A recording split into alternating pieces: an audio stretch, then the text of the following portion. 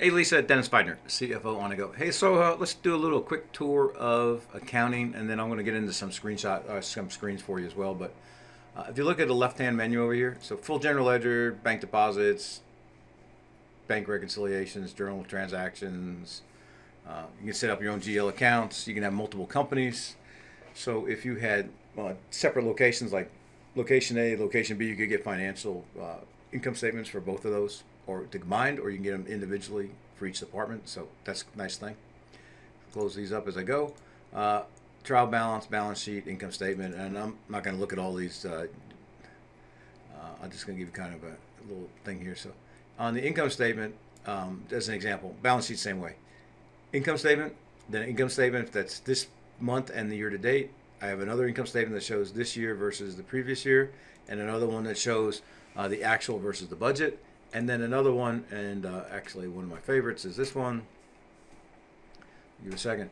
It's actually this one is the previous 12 months, and so I can look at trends, side by side. I can look at all these months, and I'm just going to go down one page or so here. And if I want to look at some detail, like how did I spend $2,100 on office supplies?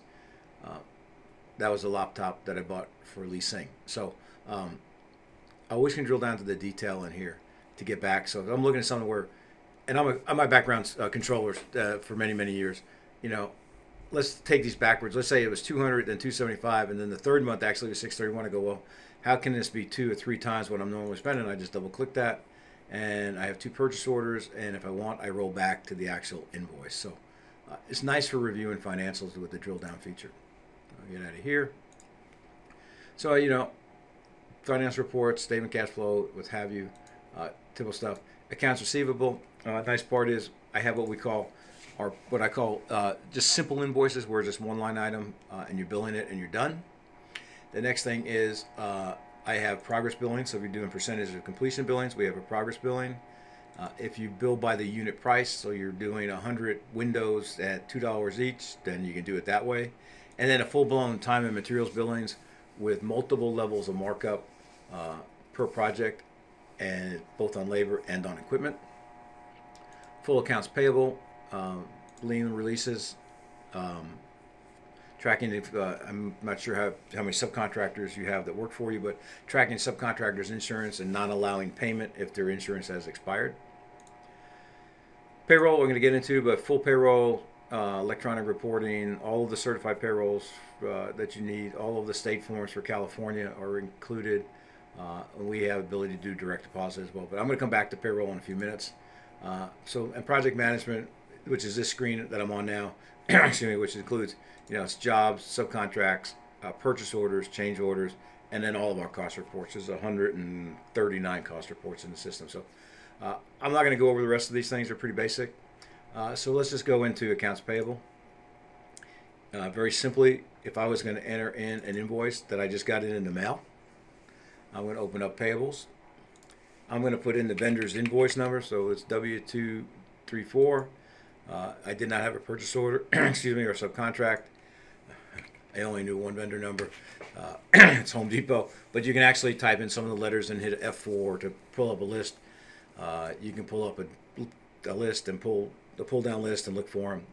A couple of different ways to do that. And then we're just going to charge this to job number 27. Again, I can look those up here, but typically you'll know the job numbers pretty well. Description is lumber. I'm just pulling this in. It's pulling the invoice date in because it's today's date. If I want, I hit my minus sign and back that back to the actual invoice date. That's the due date. That's the discount date, which this vendor set up. Excuse me, a little froggy this morning. That's our discount. It's 10 days after invoice date if we want to get the discount. I can stick this in review status if it's pending somebody else's approval. Typically, we just put those to open. Down here come lumber. I got one, and it was $2,589. Make it simple. It's going to get coded to my cost of goods for my jobs to 5,001. Location. We don't have to worry about that. It's not an inventory item. So now I'm going to save this real quick. And then I'm going to come up here and I'm going to expense those because I may want to expense those to different cost codes. You'll notice that when I set up my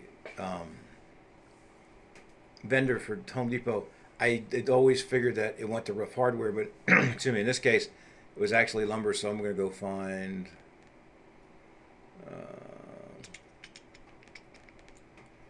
Here it is. Oh, sorry, lumber. We'll just put in some carpentry.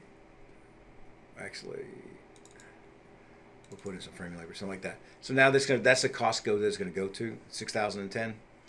If you override it, I can actually split this. If I want to put this to 4 different items, I can do that. I can do it as an allocation and have it do the math for me, or I can enter the amounts in. So I just want to finish this out here so I can get rid of it.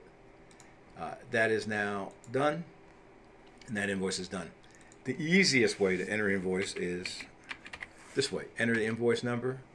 I come in here and see how good my memory is. I think that's it. Oh, hang on.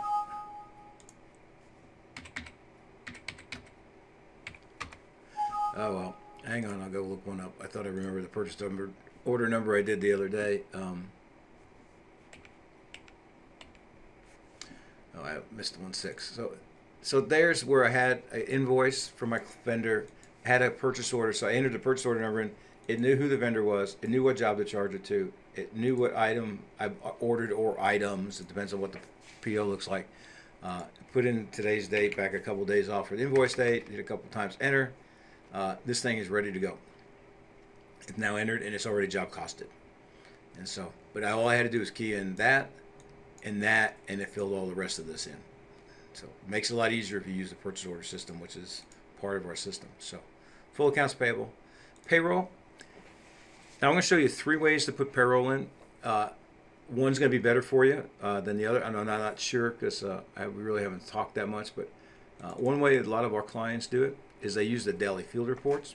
And so they have the guys in the field fill these out, or you can fill them out for them. But this is basically their daily diary, their log, whatever you want to call it. But as they enter these employees in, those are the employees that work today. The cost code they worked on, is it regular pay, overtime pay? If you're doing a certified project, what pay group they worked as today. And they can work in 5 different pay groups or 100 different pay groups. One day, we don't care. There's no limit on the number of line items you can have. And then these are the hours that they worked. Before I leave here, we also track subcontractors, your equipment if you want to manage your equipment. And then we also track all their meetings that they had that day. And if there were any incidents, they track that as well. So a lot of information to go through. The point is, if I enter the payroll here, which you can see, that's the information that would be on their time card. I'm going to close this real quick. And I go to payroll, and I'm going to go into payroll processing real quick. One of my opportunities here is options, import data from my daily field report. So I can actually create the time card that you're probably keying today directly from that daily field report. Not everybody does that. Quite a few of our clients do because it makes the guys enter their time every day, so it's more accurate, and then it's just a matter of importing those in at the end of the week. This would be the second way to enter time cards. So this would assume that you're getting your time cards on a weekly basis, like on a Monday morning. Employee number, the period start date, period end date, the date I'm going to put on the check. Yes, I know that's okay. I don't put a check number in because the system's going to sign that. Happens to be the 3rd quarter. We're in California, and we go on. Whoops, and we go down here. Put that in. The job number, I'm going to use 27 again. He worked on cost. Oh, let's do something different. He worked on concrete today. It was regular pay. He's 70% apprentice. That's his default, which that means that's his rate of pay. He worked 7 hours. That's the workers' comp code that's associated to our concrete work. It came in directly from the system. I did not have to enter it. So now my worker comp reports should be pretty accurate. I come down. I enter. Since you notice I only entered 7 hours, it assumes that everybody works 8-hour day or more. So I put the same date in there. And now he's working on a Costco 1540 for an hour. Got 1 hour there, etc. You get the idea. So this is just entering the time card like you would, just entering the employee, the jobs they worked on, the Costco's they worked on, their hours, and if they were working on prevailing wage projects, what pay group they should be worked as. So I just go through that. I enter all my employees. I run my edits. I check them out. I run my payroll. I print the checks or direct deposit. Do all my tax returns, and I'm done and I'm ready for the next week. But the good part is, in the job cost, I'm putting in the 1750 along with the workers' comp and all of the associated burden, FICA, FUTA, SUTA, SUI, and God knows what else we have nowadays that goes along with that. But all the taxes and fringes. So, second way to enter it. The third way, and not many people do this, but a lot of our larger companies do. We have daily payroll, and so I'm going to go back one day. So hang on. So I'm entering the payroll for yesterday, August 18th. My friend Carlos, job 27. I can hide a lot of these columns. Costco 3000. It's regular pay. There's his pay group again, and he worked 8 hours. If you want to track your equipment, we can actually enter equipment here. If you want to charge something to the job and just put in the hours the equipment operated in. If that's not something you're going to do, actually I'm going to do it this way. I can come in here and hide columns, or all the equipment columns I can hide. If you want to put the description in there, I could add that column back. So all these columns can be hidden or shown. It's up to you on how you have those columns, but you want to set them up so that the data entry is really smooth for you, whatever. But so now it's daily, and then the daily, once I'm done with Friday's time card, which now if you think about it, on Monday morning I'm only really entering one day at a time, so it's pretty fast on Monday. I create the time cards. It takes all of those dailies for the week and rolls them into a time card for that employee. But a lot of our companies that have 50 to 100 to 200 employees, they found that the daily payroll is an easier way to enter it, because then the Monday morning is not a nightmare with all of those time cards coming in with all those line items. So that's payroll. The one thing, obviously you're on the accounting side, the one thing that our CFOs and controllers absolutely fell in love with was this feature that we added 2 releases ago, maybe 3, I can't remember now, is our alerting system. So you can see that this box is checked. And so what it's telling the system is that anytime a job cost exceeds a budget for any specific cost code, send me an email. So if you had $10,000 to do something, and now with payroll, once payroll's processed and some AP invoices are in, or equipment charges or inventory transfers, and now budget has now exceeded by at least $1, it's going to send you an email telling you that you're over budget, or the project manager, you're over budget. In addition, I like to know when my checking account goes below a certain balance. I may want to know when change orders are more than 30 days old. I may want to get a, excuse me, some of our owners like to get emails every time a new vendor is set up. This may be a vendor that you set up real quick, right? So you can write them a check, but you haven't got the 1099 yet. So you're going to get an email letting you know that you set up a vendor and you don't have the box check that he requires a 1099, or it doesn't require a 1099. It's going to let you know that. A PO, excuse me, if a PO is over a certain limit, let's say the owner only allows people to write POs for 10,000, but he wants to get a list of every PO that was written over 10,000, he can get that. And these can be set up to be daily or weekly. These are having to be set up all for daily just because it's the demo data. And then I also have another one that gives me an alert for any insurance certificates that are expiring within the next 30 days. And you can write your own. These are just ones that I wrote, or our consultants actually wrote for people. So anyway, hopefully that helps. If you need anything else, please give me a call. You have my phone number. It's 800-659-5851.